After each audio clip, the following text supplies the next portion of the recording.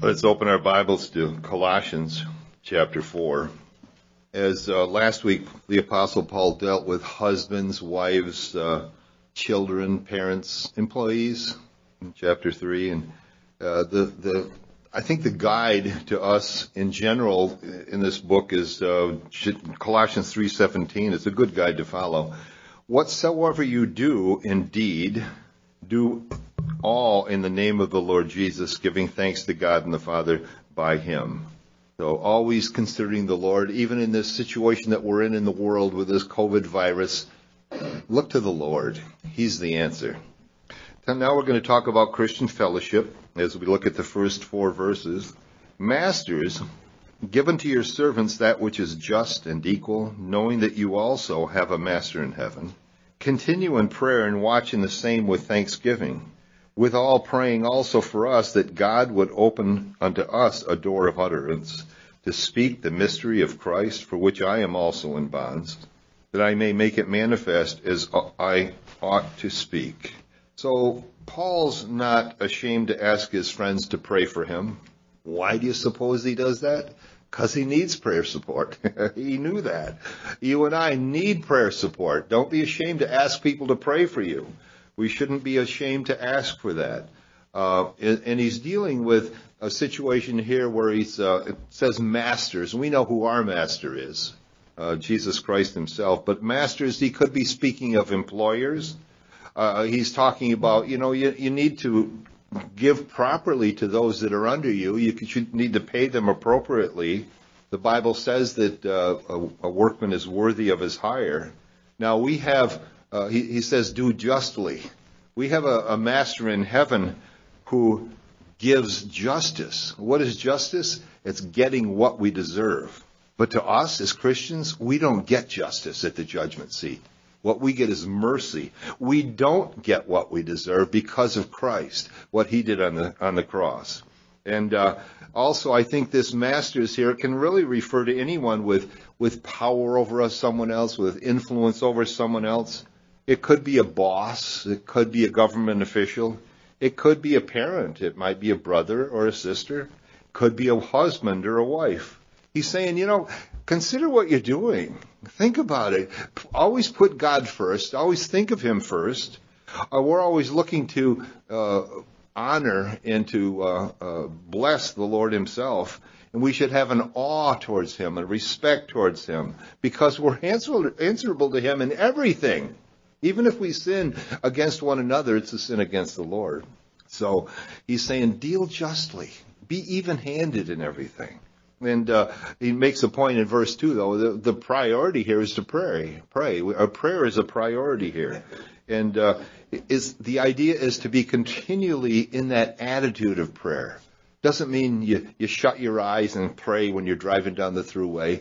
It's not that idea at all. You can pray with your eyes open. You can pray sitting down, standing up, kneeling. Doesn't matter the position. He's more concerned with the condition of our heart than the condition of our body.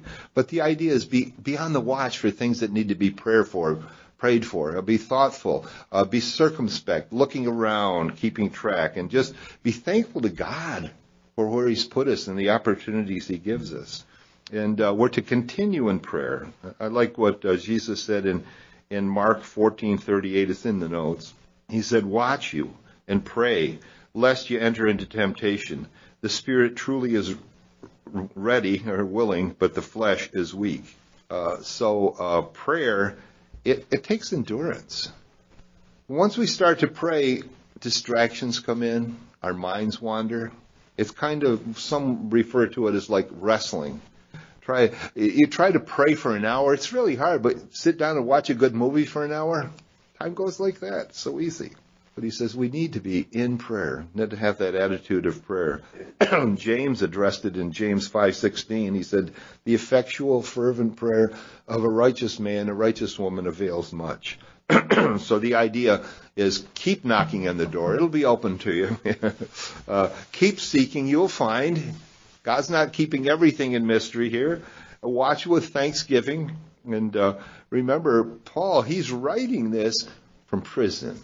So In fact, he wrote Romans in prison also. Romans 5:3 says, we glory in tribulations also, knowing that tribulation works patience. Maybe you said to the Lord, well, I don't really want to be that patient. Okay, so you can back off a little bit. Well, the Lord knows better than us. And when Paul was talking to the Lord at one point, he said in 2 Corinthians 12:9, he says, my grace is sufficient for you. For my strength is made perfect in what? Your weakness. Most gladly, therefore, will I rather glory in my infirmities, that the power of Christ may rest upon me. Wow. And remember, when we pray, it's really to get our will here on this earth oftentimes, or to get our will done in heaven, that we can manipulate God and pull the strings like he's the puppet and we're the puppet master. But it's really to get his will done on earth, to understand what his will is and to get it done here. Prayer isn't telling God what to do. It's asking God what he wants to do and what he wants us to do according to his will. And we know that sometimes he delays the answer. I'll bet there's some things that I know that for me that I've been praying for years. Some minutes, some hours, some days, some weeks, but some years. But sometimes he delays, and sometimes he uses that to increase our faith by continuing to pray. Sometimes he does that so that we will increase our prayers by continuing to pray. And I know it's always to draw us closer to him as we continue to pray. But the whole point is to accomplish his purposes at his perfect time as we continue to pray. And in verse 3, he makes a point that God opens the doors to share the gospel. You know, you think about it. Have you shared the gospel in Macedon, Penfield, Fairport, Palmyra, Marion? You know, we come from all over the place, Webster, wherever it may be. We have opportunities wherever we are to share the gospel. I know that Pat and I have been blessed enough to have shared in India and Finland and Sweden and Russia and Israel, Uganda. Pat shared in Uganda and Romania. You never know, but it could be your next door neighbor. You don't have to go around the world. And there are many church doors still open today where the Word of God is not given. They may meet ceremoniously and they may teach part of the Word of God. The truth isn't given. Ears are tickled. Stories are told. People are entertained. But we need to be teaching the Word of God. And we're called to share the gospel. And it's true for pastors, for evangelists, for teachers. It's true for every Christian, all of us here. We're all here to share it. We're to plant. We're to water. In other words, we plant the idea in somebody's head. Somebody else comes along and waters, like an agricultural gardening principle. And then God is the one that gives the increase. We know that. We also know it's not a natural work. It's supernatural. I can't do this. I don't have the strength. I don't have the wisdom. That may be true. But God will supernaturally fill us to do it. And verse 4 says that we're to speak the truth. We need to be understood. We need to say it in such a way that it's understood, in such a way that it's received. The truth in love, not bashing, not legalism. You know, Paul, he was in prison. He was in chains. And he saw it as an open door. An opportunity to speak the mystery of Christ. Now remember, a mystery is something, a previously hidden truth that's now just divinely revealed. Now, I've listed a bunch of them. They're actually on your note sheet. I put it at the end there because I thought it would be interesting if you ever want to do a study of your own on some of the mysteries of God, such as the mystery of the kingdom of heaven, the mystery of the sower, the mystery of the tares among the wheat, the mystery of the mustard seed, the mystery of the leaven, the mystery of Israel's blindness during this age that we're in now, the mystery of the translation or the rapture or the catching away of the church, of the living saints at the end of the age. If we're still on this earth, when Christ comes back, he pulls us up off the earth. And the mystery of the New Testament church. We're in the church age right now. The church, one body, lots of places that people meet, but one body of Christ, of believers, both Jew and Gentile. And then in Ephesians, the mystery of the church is the bride of Christ. And then here's the mystery. God has decided to live inside believers. Can you believe that? Wow. He wants to put his Holy Spirit in us through faith in him. Christ living in believers. Christ, the incarnate fullness of the Godhead. Not just a guy. He's not just a man. He's God and man. He's the God-man. That's a mystery. The Word of God reveals the mysteries of God. The Holy Spirit, not only that, the Holy Spirit searches for us and goes into the deep things of God. Many mysteries. Once hidden, now revealed in God's Word. And we have this. We can carry it around with us. Nowadays, on our phones, on our tablets, our computers. A lot of it up here, hopefully. Verse 5. Walk in wisdom toward them that are without. That means outside the Christian faith. Redeeming the time. Let your speech be always with grace, seasoned with salt, that you may know how you ought to answer every man. How do we walk in wisdom? If we just ask God, give me wisdom, I don't have wisdom. Well, how do I walk in it then? Well, be careful what you say. Be careful what you don't say. Be careful where you go. Be cautious about where you don't go. Be careful about what you read and be selective in what you read and what you don't read. And today in this electronic age, be careful what you watch. There's a lot of things we shouldn't watch, and it's so much there, and guys, we're easily stumbled through our eyes. And in the summertime when all the hot weather comes up and all the flesh starts coming out because it's so warm out, it can be a stumbling block to men. But be careful in those areas. We need to guard our hearts. Don't say as we're sharing, we shouldn't be doing or saying anything that would make it impossible for that person to receive the gospel message. And it also means to be alert to God's opportunities to share his word. In other words, redeeming the time. Be careful. It might be in Walmart. It might be around a dinner table. It might be, who knows where, at the beach. But using opportunities kind of like a shopper or bargain shopper would do. 1 Timothy 3:7 says, moreover, he must have a good report of them which are without. In other words, we need to be received by those who are outside the faith, lest he fall into reproach in the snare of the devil. Now, I don't expect the rest of all of the world to accept me and who I am, or you either. But we should have a kind of attitude and a presence where we can be received at least. And if we're born again, we're really part of the insider group in the body of Christ. We're spiritual insiders. We belong to God's family, or this mystery of the body of Christ and the church of Christ. And we have a responsibility to witness to the lost around us, to bring God's salvation plan to those who are without. They're without that salvation plan, but they're also outside. It's another word for outside the faith. So he says, be wise toward the lost world. And most of it's lost. Use caution when you speak publicly. Don't blurt things out. Try to keep... sometimes my mouth will go ahead of my brain. You ever have that happen? The words are already out there, and we can't vacuum them back in again once they hit the ears. But think first. The world loves wacko Christians. They do. Because it verifies their own lost position. It's not so bad after all, We're not so lost compared to these wacky Christians. And we can't trust the media either. The news media loves stories of pastors and Christians who have fallen into lust or have a weakness for money, or they're misusing God's stuff, misappropriating God's property and taking advantage of others. There have been those who sell dirt from the Mount of Olives. Or they'll take a big sheet and take it over in Jerusalem somewhere and stand on it or kneel on it and pray, and then cut it up into little 1-inch squares and sell it for only $9.95. I may have some in my... No, I don't.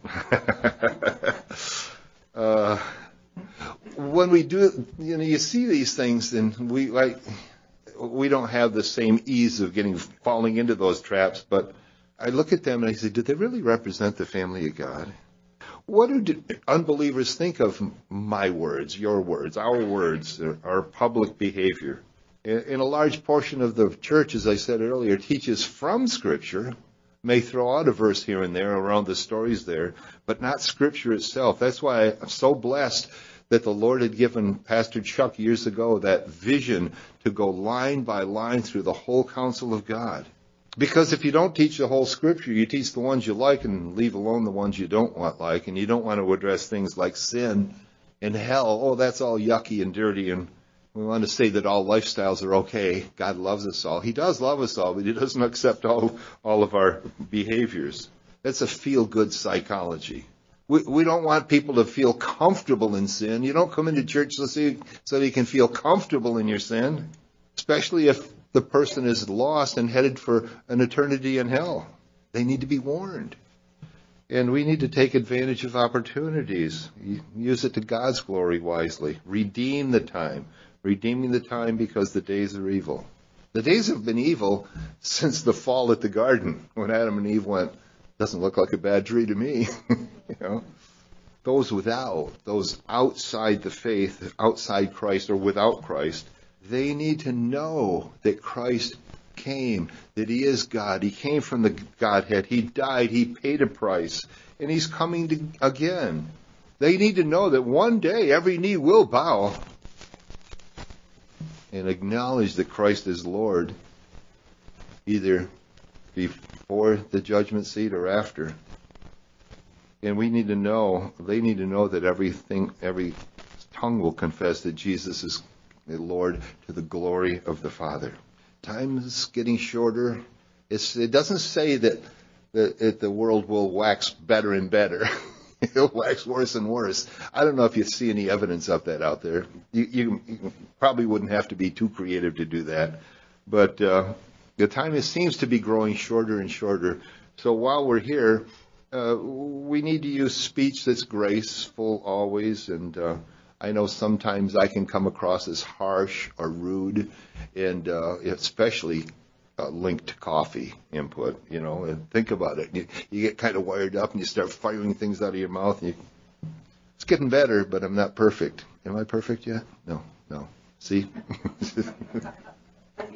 There's still hope. So, and it's interesting. He goes into this analogy of seasoned with salt. I have to restrict my salt because of blood pressure, but nevertheless, know how to answer things in a graceful but salty kind of way. Because we're not always well received, just be sure that the delivery is not our fault, that it's not the way that we're doing it. Seasoned with salt means not crude, not rude, not harsh, not immoral, not innuendo. Because the properties of salt, we know what it does. It really picks up the flavor of things. When we're salty, it's so that our words can be received and taken in more easily.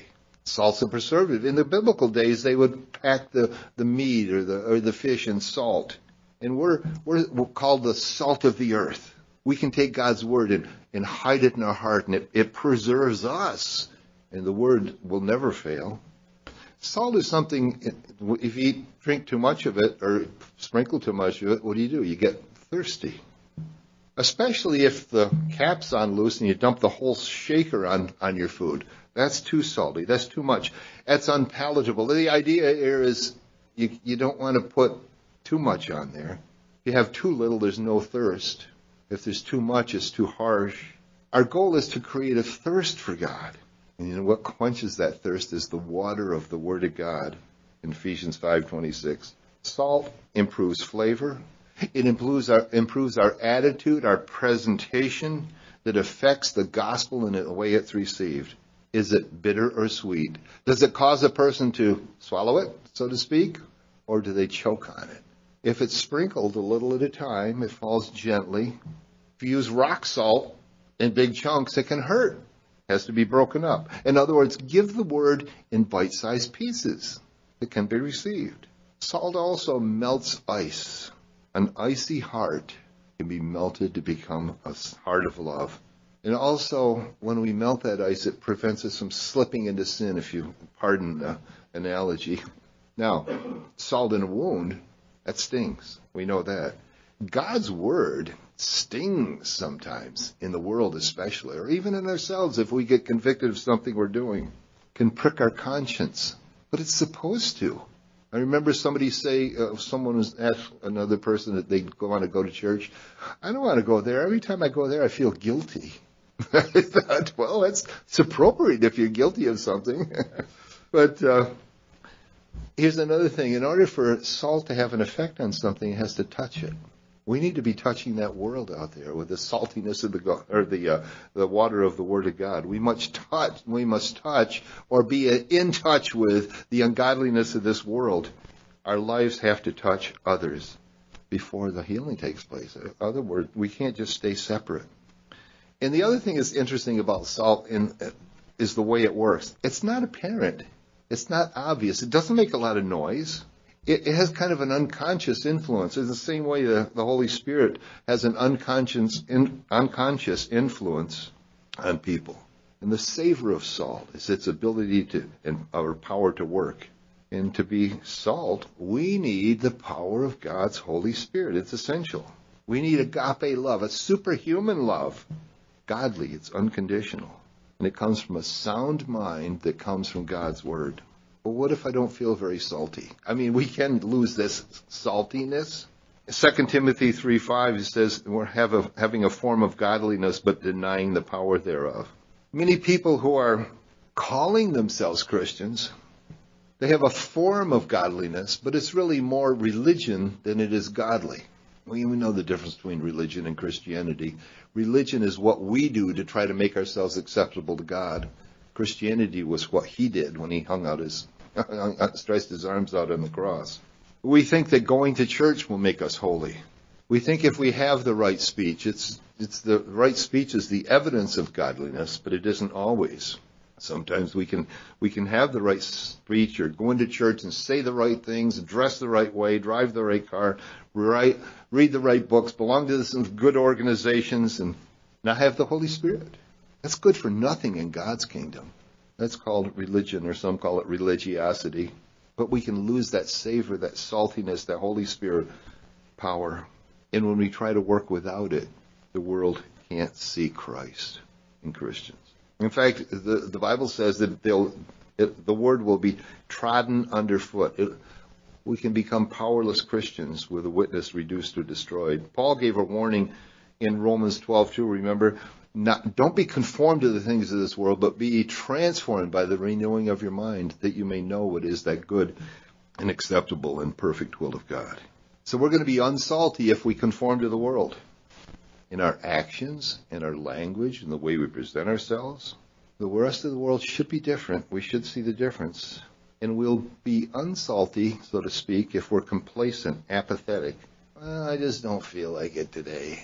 Or I don't have that gift. Or how about this? Somebody needs to do something about that person over there. Somebody needs to share the gospel with them. Don't wait to feel like it.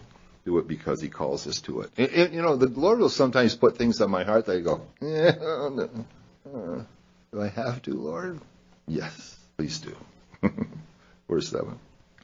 All my state shall Tychicus declare unto you, who is a beloved brother and a faithful minister and fellow servant in the Lord, who I am sent unto you for the same purpose, that he might know your estate and comfort your hearts. With Onesimus, a faithful and beloved brother, who is one of you. They shall make known unto you all things which are done here. Aristarchus, my fellow prisoner, salutes you, and Marcus, sister's son to Barnabas, touching whom you received commandments. If he come unto you, receive him. Tychicus is mentioned in Acts chapter 20. He traveled with Paul. He said he's a fellow servant. That means he's kind of like shoulder to shoulder in the ministry. They were working side by side. And he could tell Paul what's happening to others, so that he could comfort them. He could also be a comfort. Onesimus says a faithful and a beloved brother. He was from Colossae. He said he's one of you. He's from Colossae. This is written to Colossians. As I read this, I couldn't help thinking, we have Bobby and Marty. Bobby came out of our fellowship. He grew up in Fairport. He's now a pastor in Finland. He's beloved. He's one of us. Remember Eric and Lindsay and all the kids? They're over in Richmondville in New York. Beloved, one of us. And this is the kind of thing he's talking about. You know those that are close to us and they've gone out. Onesimus actually means profitable. He's a slave. He's the one who ran away from Philemon, a believer. So Paul wrote to Philemon to plead for his life, and he restored him, and he was profitable to Paul. Onesimus, once unprofitable, now profitable. It's encouraging to have other believers beside you when somebody comes against you. And he says, as unbelievers, we were unprofitable for the things of God. True. Now we're profitable. Many of us, once in bondage, not necessarily in this fellowship, but around in the body of Christ, in bondage to drugs, alcohol, sex, self, whatever it may be, now free in Christ. Dead in trespasses and sins, now free in Christ. John 8:36, if the Son, therefore, you shall make you free, you shall be free indeed. We are indeed free. And Aristarchus, Aristarchus, he says hi. He says hi. He was in Ephesus in Acts 19 during that riot at the Temple of Diana. In Acts 27, he was shipwrecked with Paul at Melita, perhaps even a prisoner in Rome, certainly a prisoner of Christ. John Mark, he's the one who wrote the Gospel of Mark. His first missionary journey, Luke wrote about in Acts chapter 13. He was with Paul, and Paul said, well, you're not fit. He quit, and he went home. And on the second missionary journey, Barnabas wants Mark, and Paul said no, and it caused a division. So Barnabas and Mark went in one direction, and Paul and Silas went in another. So they had two teams. You might think division's never good. Well, sometimes he gave them two teams, twice as much coverage. But keep on keeping on. Don't give up. Many fail and get back up again. If we don't feel able, all right, we work with a God who is able. He's able to take the foolish things of this world to confound the wise. Overcoming obstacles. A lot of people over our history have overcome obstacles. You ever heard the name Thomas Edison? Did you know he was deaf? I didn't know that.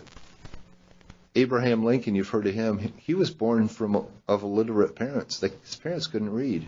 Abe was a reader. Robert Louis Stevenson had TB. Admiral Nelson, he had one eye.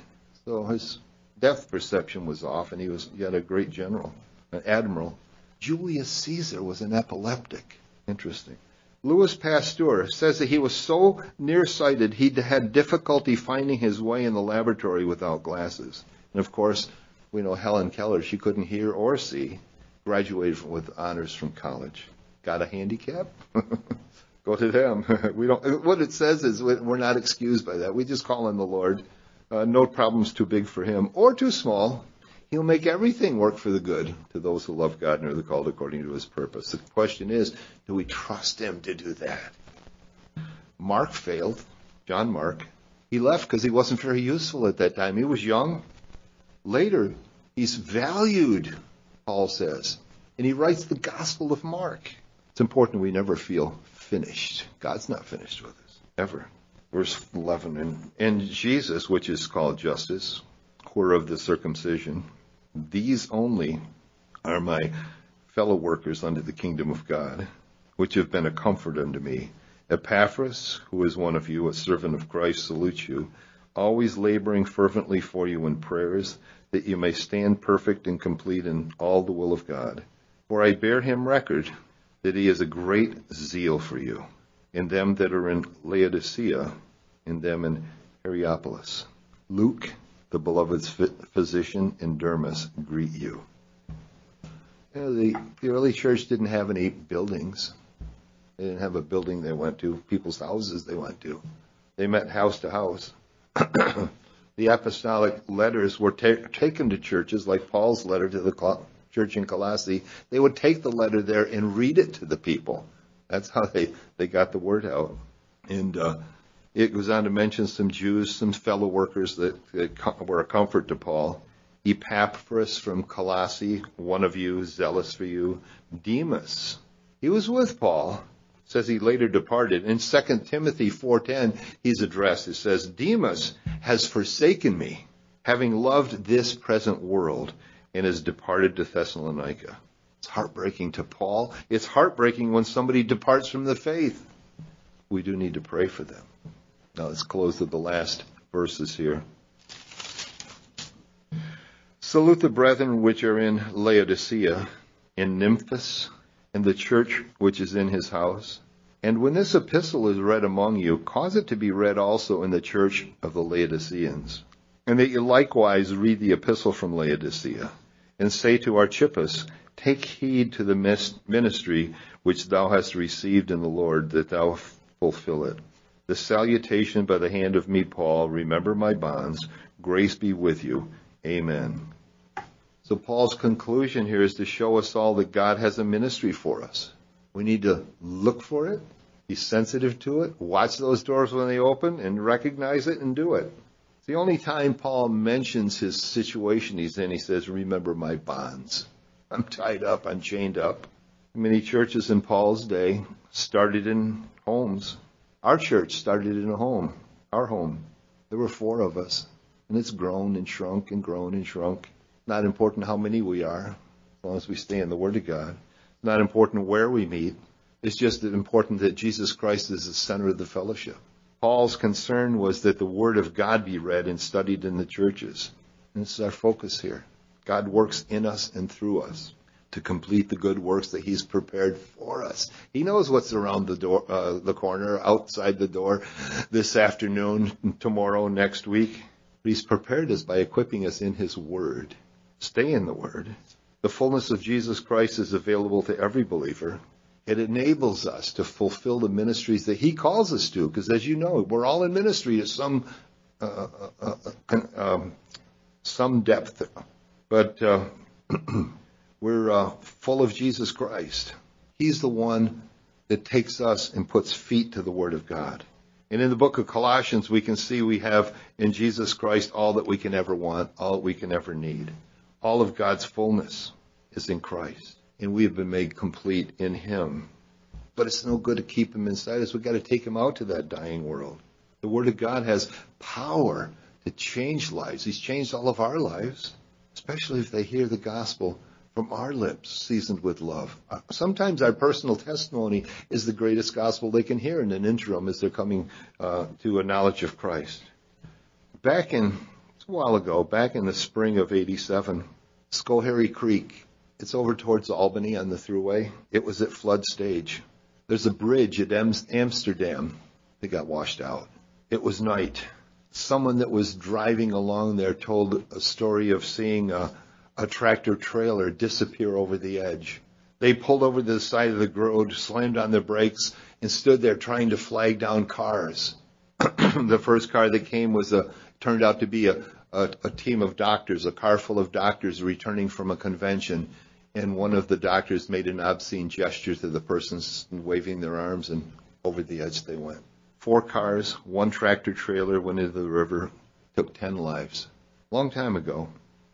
Who could have been saved? Don't know. Who was already saved? Don't know.